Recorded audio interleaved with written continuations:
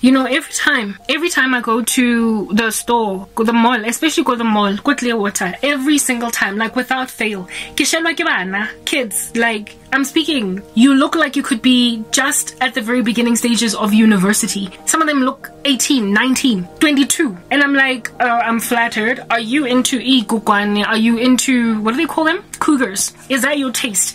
Are you following this fast trend of irresponsible women all over the show? Is that what's going on? Yeah? Are you into me? Because it's popular now to be into older women. And there was a time when I thought that that's the reason why I keep on getting hollered at.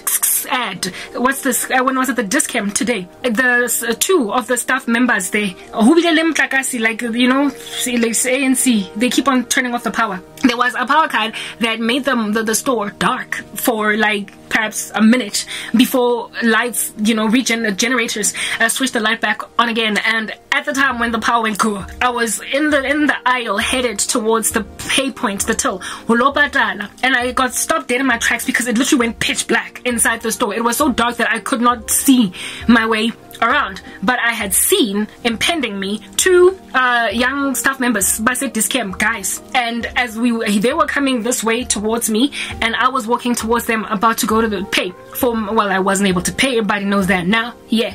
And when the lights went off, I was like, guys, this is how you kick clients out, customers out of the store when it's already past closing time. Because I went there later on, you know how I was staying, I was in the car, it's a Sunday today, type thing, so the store was basically closed and I was now going and they were walking up. I was like, oh goodness, you guys are mean, this is how you kick clients out. I was making a joke and these kids were like, no, my sister, no, this is ANC, you know, this is ANC, this is a load shedding, it's not us, we don't do this, but you know, kotawena sisters. And they started to holla because I guess they felt like they could afford to holla at a customer because it's dark now and no manager's looking, nobody's looking at them, and the two of them kept on talking to me on time, you look nice, and I was like, thanks, but I remembered what they looked like before the lights went off, and I was like, y'all saw me prior. How in the world are you asking a 38-year-old woman out for inamba now that your inhibitions are loose? It's like the purge in the store. My customers that does not even look like they could be in high school, because these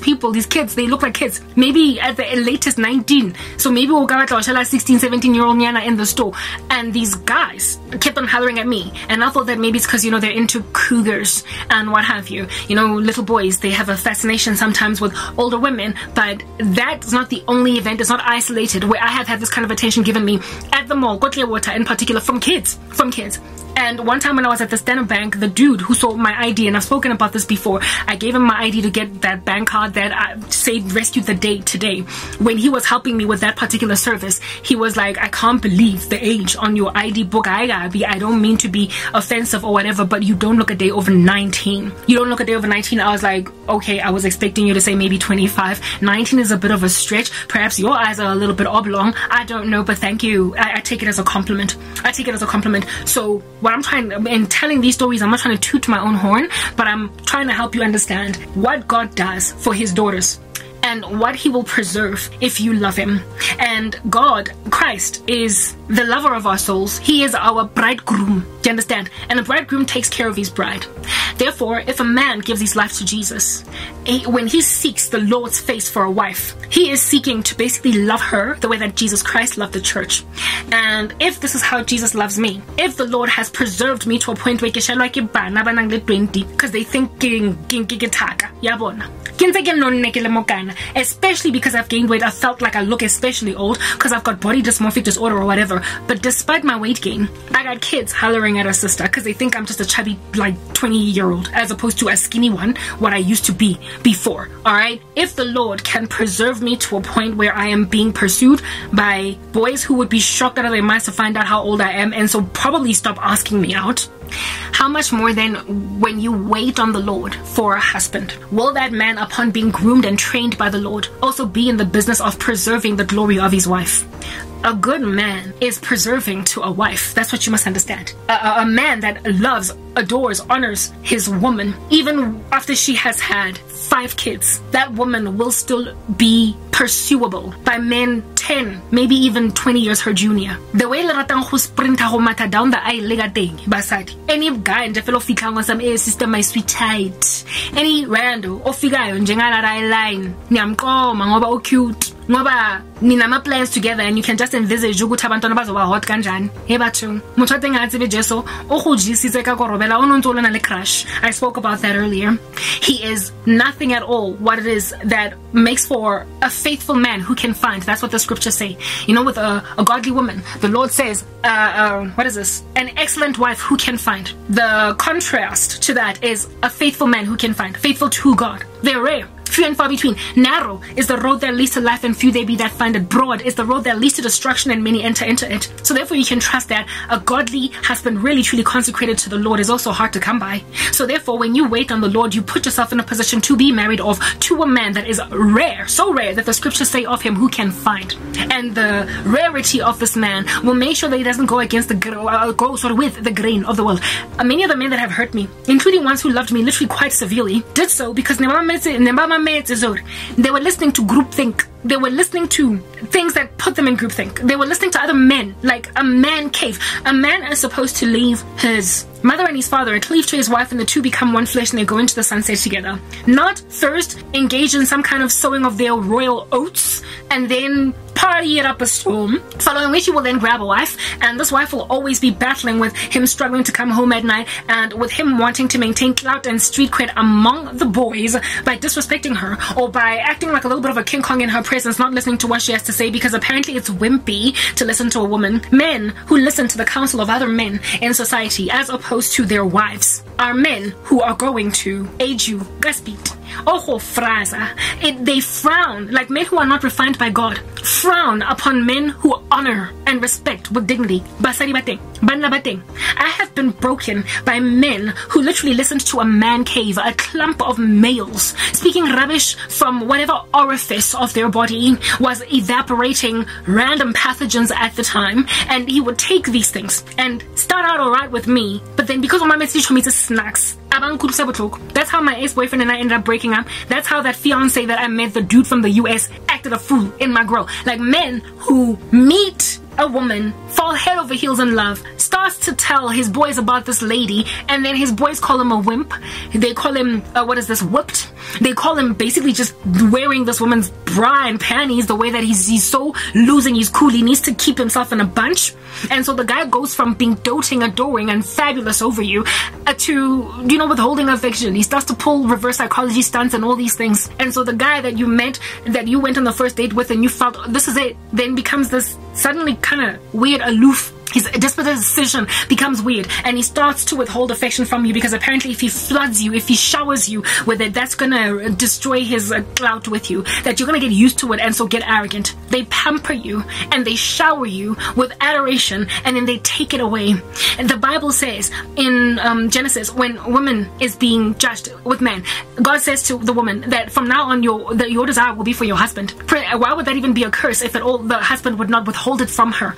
If at all a man would give his love and affection to a woman, she would not grovel after it, desire it, to a point of even bringing about sin, and sin when it is fully grown bring about death. So men withhold desire. But affection. Women desire it, they withhold it, and so in order to get more and more of it, they become monsters. But a man that is being trained, refined by the Holy Spirit, a man that is being taught that if at all you ignore your wife, even your prayers are going to be hindered, a man that does not go and grab Ephesians, is it 5 or 6, where it is spoken of the relationship between husbands and wives and how that ought work, but doesn't like butcher it out of context and uses it as a megalomaniac to bash with some kind of an iron fist the wife's rights in the union. Once in because apparently a woman is supposed to be silent, grabbing scripture violently out of context, no hermeneutical, neither exegetical, responsible division of the word of truth. Just a ransacking, disregarding stories in the Bible of valiant women that changed men's minds. Deborah was one. Abigail made a king not commit genocide. But these men don't quite see things in that way. They also don't recognize the importance of a grand, godly woman in their lives versus a bad one, because a bad one can cause a man to lose the strength that he has. His name is Samson. He gets his eyes gouged out because he fell for a harlot. So there is a massive, massive impact that a woman can make in a man's life if at all this man is godly or even ungodly. And a woman has got transformative power. The Lord made woman for man. The Lord made man and woman to be with one another because it is not good for man to be alone. And so a man that thinks that he can operate in isolation in the way that he makes decisions in life is a man that disregards the importance of this person built from the rib, you know? And so he just becomes a megalomaniac instead of a partner in the things of God. When then you don't partner with your wife in order to have dominion over the earth together as basically a true power couple. That's what a power couple really in the sense of the word is. It's a couple in Christ. When they disregard their roles respectively in the grander scheme of things, we get a butch woman that's upset that the man is not going to do what it is that she wants him to do, and we also get a man that is kind of megalomaniacal on some, but I'm the boss here and you don't get to speak. So there is war, clamor between the genders, and what that results in is rubbish, frankly, that we are seeing actually in the streets Ngonandi Pano Tabo Pesta, where two people who are completely out of God's will, where the woman is not godly enough to pull a man into sense, right? Like an Abigail making sure that David does not commit genocide, and a man who has not given his life over to the Lord, so he does not know how to head her, lead her in a way that's going to stay her hand from being a Jezebel, from being this random, just absolutely out of her place woman that thinks that she can run the show. Like, what kind of a woman organizes an escape of a fugitive out of prison? Umfazi that has completely left her estate as a woman, because we are supposed to be fragile, gentle, frankly more moral than men. We are their regulator. We are this thing that is a homeostasis in men. We calm them down. When he wants to be beastly and drive a knife into the heart of a man, a woman can make a man not do that. She is the still quiet lake while he is a raging sea. And the two of them, when they come together, they create a homeostatic balance. And if a woman is not bringing a man to morality, if a woman is not staying a man's hands down, if a woman does not cause a man to down tools from, like I said, committing genocide, then a woman is not a woman. She is some weird morphed orbed structure that has far departed from her first estate. So manje niyahlukunyezwa ngamadoda angazazi grand sharp, and amadoda khona futhi bafila entitled ukuhlukumeza abafazi bakhona ngoba abazazi abaziboni. So they grab Ephesians 6 completely, is it 6 or 5, out of context. Respect me, only a rapist and a murderer, and that's something definitely submit to that nonsense. Christ is above man, man then is above woman. But if man is not godly, then woman goes directly to Christ, and that's what I've done. I've disregarded this layer that's man because it is currently very unholy. I'm already 38. Literally, things could fall apart any minute now for me. I don't know. I no longer have the collagen of my 20s. I no longer have got the healthy womb of my 20s. So I can't afford to just let any random fool come and fertilize my eggs. I cannot be with a man that's going to strip away the last remaining, ounce of glory I have. I am literally on thin ice. I'm on a thread. I once listened to this misogynistic man comment about women over the age of 35. He was like, they're like a beautiful car from long ago, like an old vintage model of a vehicle. It's glorious, it's beautiful, but my goodness, it's falling apart. Yeah, that's what he said about women over the age of 35. So if men in the world look at women that way, they look at them over the age of 35 as these vintage vehicles that, albeit still being very beautiful, they're falling apart and you have to keep on servicing it all the time. If I end up married to a man with a mindset like that, understand that Vele is just like a vintage vehicle that needs to constantly have its carburetor changed out, its engine looked at, and like oil being changed every 2 weeks. I am also going to need to have stuff changed every 2 weeks. I'm going to become one of those women obsessed with plastic surgery, not letting myself age and just feel like, because that's what happens. Like, seriously, let your skin sag, because it's what happens. You're going to get an incorruptible body later on. A man that is wicked is going to make you so insecure that the collagen injection, the breast augmentation, come on, just like, come on, let your teenage daughter be the only one that looks like a teenager in the house. It's okay. It's okay. Really, you've had your time. You've shone.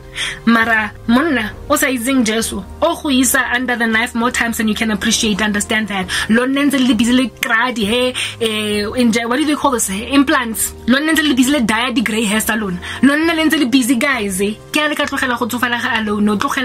Because women who leave themselves to age gracefully with time, they look glorious. Just leave it be. Have you seen what do you call this thing? Freaks of nature. Some of these elderly celebrities look like freaks of nature. If they had just left themselves alone, they would be so glorious in their elderly years. And yet, they're the new rapper that came on the scene yesterday. Because Doja Cat, they are still trying to look like Doja Cat at the age of 90. What in the world? No, stop. Stop. So if you don't want to have the level of insecurity that's going to cause you to destroy the glory of God in your face, in your body, when you are older, some of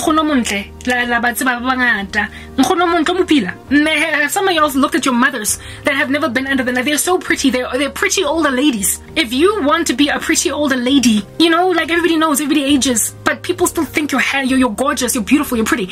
Honey, you will leave a bad man alone. You will leave a bad man alone. The thrive and the thrill of this relationship only comes in the early years when all of y'all still got your collagen on fire and on fleek. And oh, another thing about men, they age better than women. So musadi do it. How about look younger than you when the two of y'all are in your 60s? And therefore diss you and mock you for it. You will leave these bad men alone. They look better than us at older ages. They look better with gray hair. They look good when they're all ripped, muscular, but old and aged. They are attractive in their older years, especially when they take care of their bodies. Men age gracefully. So if you don't want to be mocked and teased and feel insecure in the presence of an ungodly man, you will repent. A godly man is preserving. He is embalming of a woman's beauty and glory. You will still look like a bag of chips and all that at 50, at 60, because you married the right guy. Like literally, and I'm insecure as it is just because of my chronological age and how people look down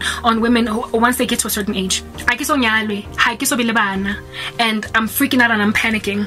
But when I go to the mall, I get asked out by 20-year-olds. That tells me that I have a heavenly husband who has preserved me, made me look gorgeous as I get older. And I will still look like this for many more years to come. And I'm not about to go and settle for anyone other than who it is that he has approved to continue loving me as he loved me. No man, of course, can love me the way that Christ loved the church. That's impossible.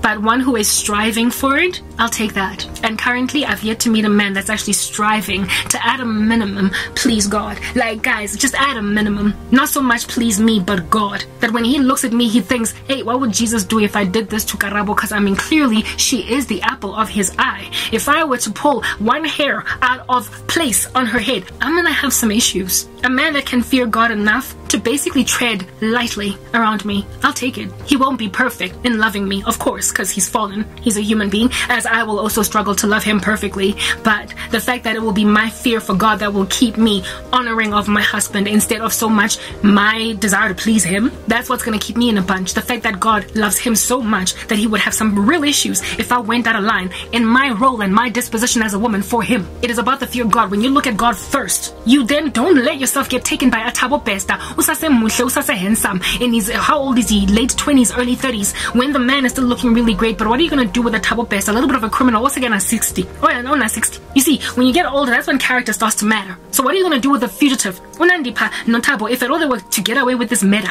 that they are currently committing, if they were to get away with this thing that they did, what would they do when they turn 50 each? When none of them have their former glory anymore. Now you're just two criminals that aren't even that hot anymore, and there's no character. So all over the show. And since men age better than women, you can trust that Utabo would, since he is of course a sexual pervert, then cheat on Unandipa, umfazi, umsize ukuthi abaleke his own country. Thank God they got busted. Thank God they got busted for the sake of Unandipa. She might have a couple of years in prison and get out. And she did not participate in that murder. But Ubesa's gone forever. Mara, not before reputation. Let's move to the next part.